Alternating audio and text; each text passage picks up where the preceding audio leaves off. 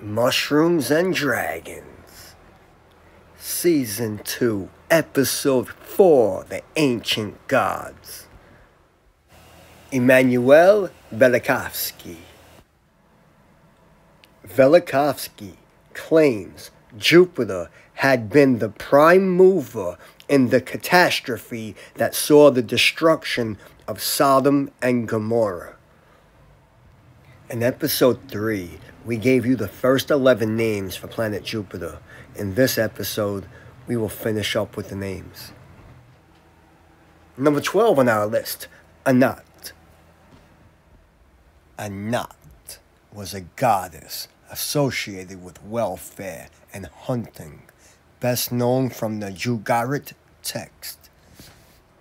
The pharaoh Ramses II referred to himself as the beloved of this goddess and called her his mother, and referred to Anat as the goddess responsible for protecting him in battle. Anat recalls battles that she took part in. Among the list of enemies are Yam, a sea serpent, further serpentine sea monsters, and the twisting serpent, and the dominant one who has 7 heads. The Hebrew Bible, Shamgar 3, verse 31, and after him was Shamgar, the son of Anat, who slew the Philistines 600 men with an ox goad, and he delivered Israel. Anat on a throne with her spear and shield. Number 13, Baal. Baal is Hebrew, meaning Lord, in Northwest Semitic languages. Baal was particularly associated with the storm and fertility god. The Ugaritic god Baal is the protagonist in the Baal cycle. Baal is known as the rider of the clouds. The spelling of the English term Baal comes from the Greek, which appears in the New Testament, the Septuagint, and the Vulgate. Baal was worshipped by the Phoenicians and the Canaanites. The worship of Baal in Canaan, where he eventually supplanted El as the leader of the gods and patron of kingship. Baal held special enmity against snakes. He fought the Tannin, the twisted serpent, Lotan, the fugitive serpent, the mighty one with 7 heads, and his battle with Yamu. At first, the name Baal was used by the Jews for their god without discrimination. But as the struggle between two religions developed, the name Baal was given up by the Israelites as a thing of shame. Baal, god of fertility, weather, rain, wind, lightning, seasons, and war. Symbol, bull and thunderbolt. His Greek equivalent is Zeus. Number 14, Malak. Malak is a word that appears in the Hebrew Bible, primarily in the book of Leviticus. Malak, referring to a Canaanite god. The word Malak occurs 8 times in the standard Hebrew Bible. 5 of these in Leviticus, 1 in Kings, 1 in 2 Kings, another in the book of Jeremiah. The Septuagint is the Greek version of the Old Testament. The Septuagint uses the name Malak in Amos. Malak and the star of your God, Ramphan. Amos 5:26. Scholars have proposed that Malak may be the same god as Baal. Number 15 on our list, Brihaspati. Brihaspati is a Hindu god. In the Vedic scriptures of Hinduism, the word also refers to a god who counsels the gods and goddesses. The word refers to the largest planet of the solar system, Jupiter. Brihaspati appears in the Rig Veda, born from the first great light, the one who drove away darkness. Brihaspati, the god of Jupiter. His day is Thursday. He rides an elephant with 8 white horses. Number 16, Kang D. Kang D, the green deity, the green emperor, the great deity of the eastern peak, is the manifestation of the supreme god. The blue-green dragon, Qing Long, is his animal form and constellation, and his astral body is planet Jupiter. Kang Di is worshipped as the doused deity of the sacred mountain, Mount Tai. Mount Tai is the holiest of China's sacred mountains. According to mythology, it is formed from Pangu's head after his body's dissection. Kang Di, the blue-green dragon, is planet Jupiter. Number 17, Ahura Mazda. Ahura Mazda, Persian, is the creator deity and the god of the sky in the ancient Iranian religion, Zoroastrian. He is the first and most frequently invoked spirit in the Yansa. Meaning of the word Ahura is Lord and Mazda is wisdom. Ahura Mazda was worshipped from the time of Darius the Great to Artaxerxes II. He was worshipped and invoked alone in all extant royal inscriptions. It was custom for every emperor to have an empty chariot drawn by white horses to invite Ahura Mazda to accompany the Persian army on battles.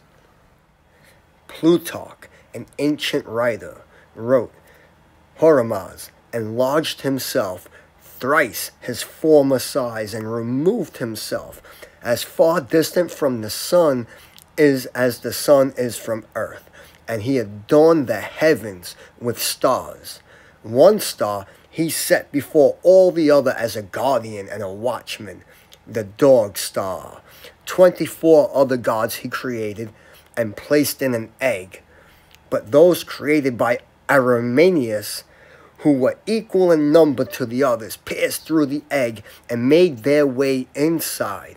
Hence, the evils are now combined with the good.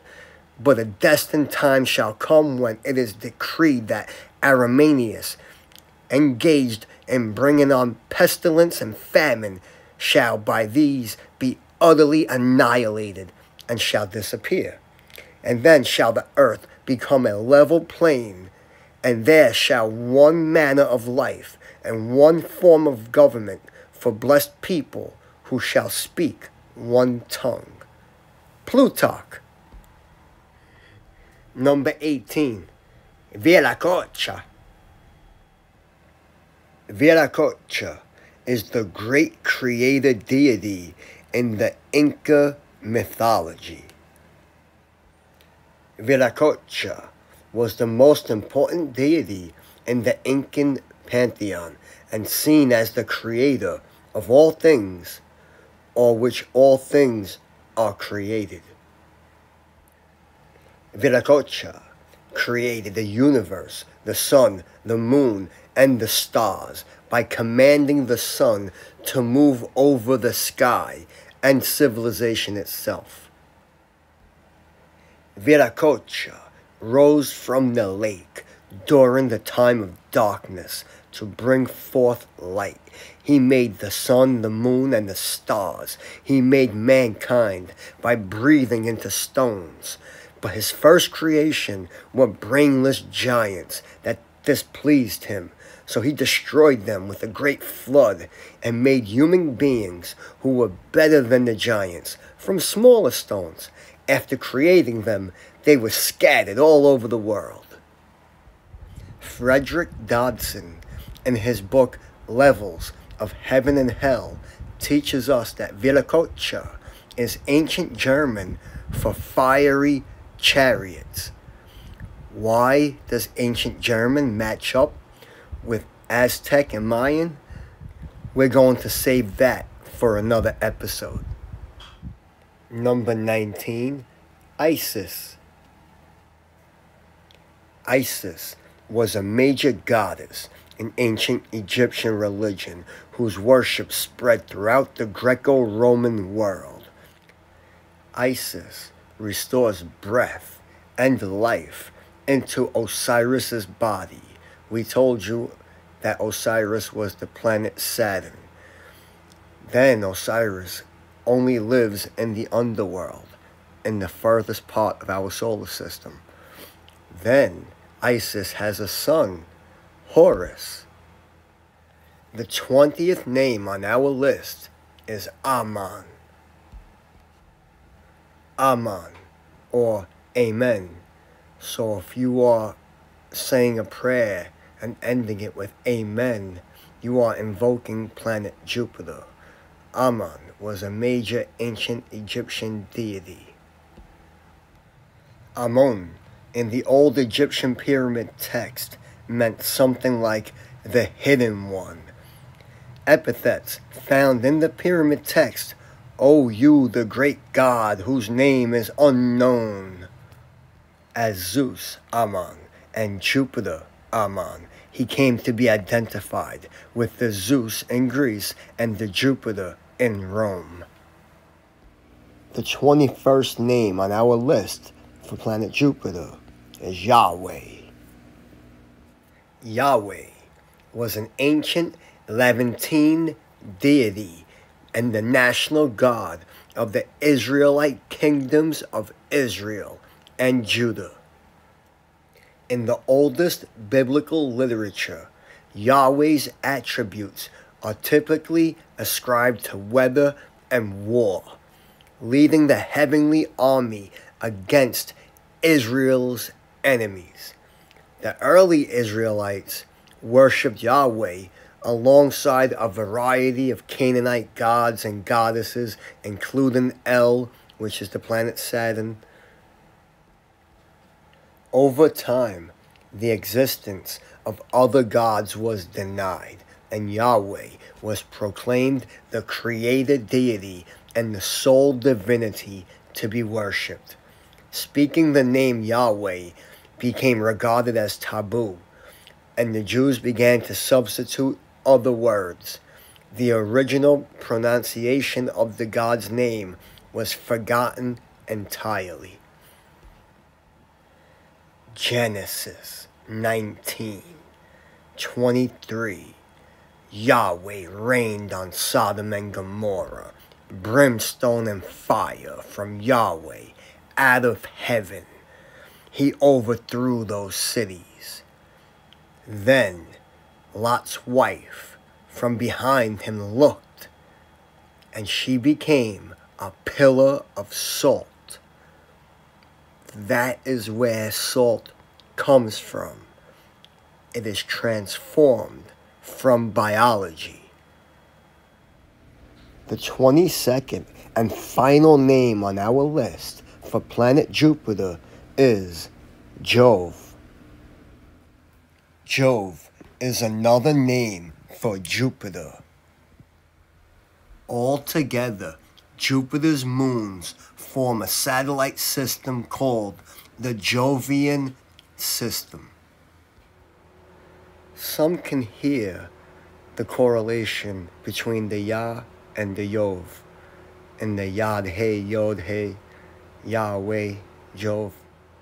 We've gone through the godly names the ancient people had for the planets, planet Jupiter, planet Saturn, and planet Mercury.